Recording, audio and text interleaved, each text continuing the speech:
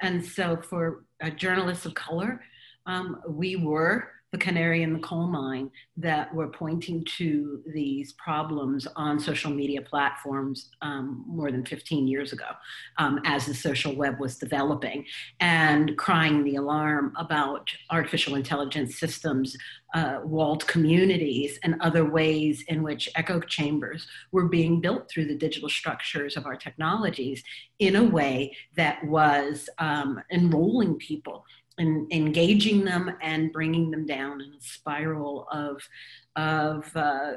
consent, basically, where all they hear in their environment is confirmation of their own biases and really the inability to be able to move forward.